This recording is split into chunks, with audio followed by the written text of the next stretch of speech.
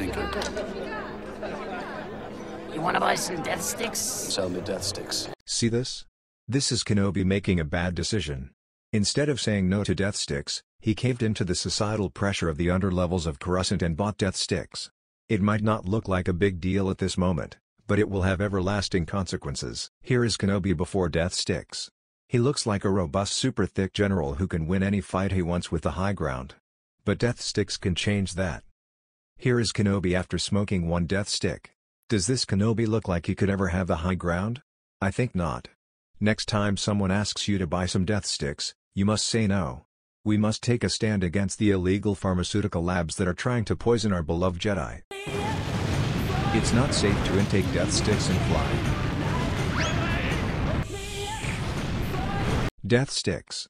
Not even once. So remember, before Elon Celsabagno asks you to buy some death sticks, think of Kenobi and the future of our planets. Just because the stormtroopers smoke death sticks doesn't make it cool. It's not.